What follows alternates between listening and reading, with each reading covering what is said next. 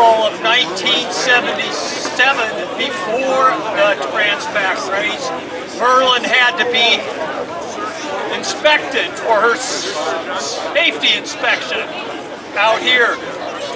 The harbor entrance was closed, but the inspector wanted to see Merlin motor at 8 knots. It had to motor at 8 knots or it wouldn't pass the inspection. So, hey, Wally says, okay, we're gonna motor.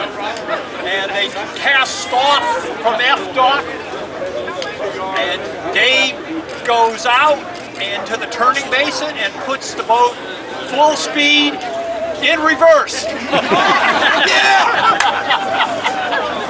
Merlin motors at 8 knots out through the entrance in reverse. Dave spins it hard over.